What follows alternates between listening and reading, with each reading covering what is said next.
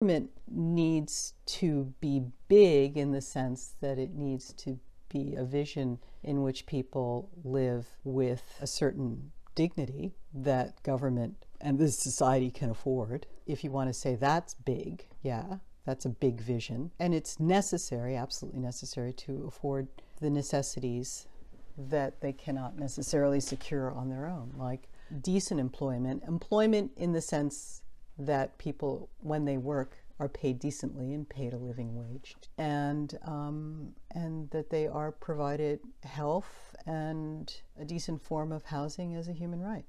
And you've had 50 years of, for lack of a better word, neoliberal project, right? That basically wants to move the capacity of government, whatever capacity the government had, to the private sector.